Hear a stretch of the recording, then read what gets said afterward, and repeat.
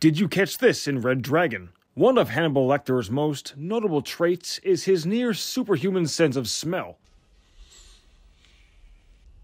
You use Evian skin cream, and sometimes you wear lead on, but not today.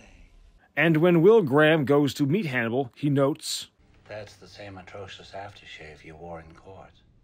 the scene and Hannibal's observation may seem insignificant until we see the next scene, where Will removes his jacket, where we see his pit stains and his relieved sitting position. Regardless of him being a former partner to Lecter, and even being the one who put him behind bars, the cannibal doctor still scares him. And rightfully so, to be fair.